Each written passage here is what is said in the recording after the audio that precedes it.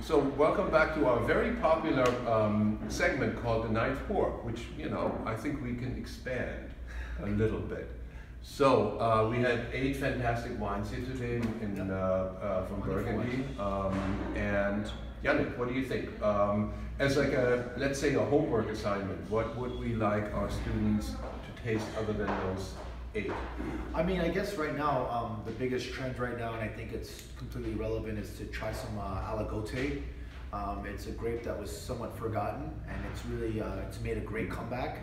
I think it offers tremendous value, great quality, great complexity. So if you're going to do homework and you're going to explore, definitely check out Aligoté, but also get a couple of bottles from different villages and put them side by side and really understand how one monovarietal like Pinot Noir can be so radically different from village to village to village. And so get all your friends together, chip in some bucks because you know Burgundy is expensive, and really explore.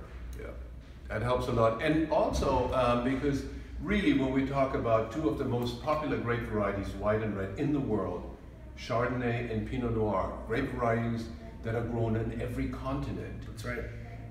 Burgundy is really the benchmark for both of them. 100%. So, you know, one of a cool tasting for a tasting group, of course, would also be grab a classic Burgundy, Pinot Noir, say a Chablis, and then compare that with Chardonnays and Pinot Noirs from other parts of the world and get the differences. I'm all about that. I completely agree. I think it's a great homework assignment. Great.